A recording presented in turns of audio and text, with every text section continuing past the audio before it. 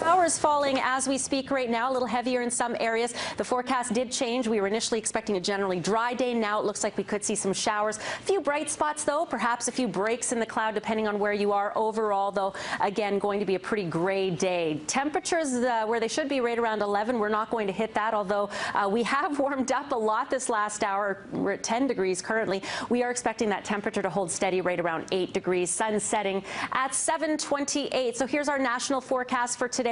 We are looking at showers today in Metro Vancouver. Lots of sunshine in Regina.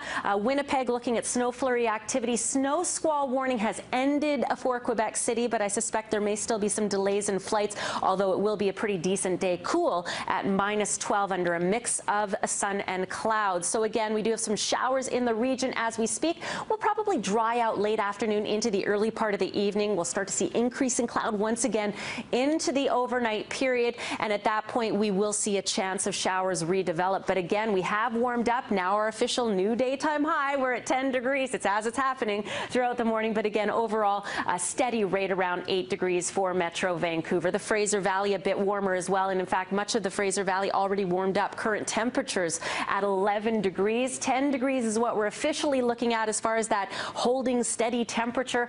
3 degrees throughout the overnight period with a 60% chance of showers. In Vancouver Island, looks like we could see a few sunny breaks today, specifically for Victoria. If you are in areas west of Vancouver Island, looking at about 10 millimeters of rain, dipping down to 5 overnight, 3 overnight for those of you on the Sunshine Coast. Temperatures right around 8 degrees, and unfortunately not looking at a whole lot of sunshine in the forecast tomorrow. Probably what we're seeing today will be a bit of a repeat, so a 40% chance of showers. Rain on Friday, Saturday, good chance of it Sunday. The good news, though, Riaz, is that we start to warm up above average. Unfortunately, we're not looking at much in the way of sunshine as we get into that first full week of spring.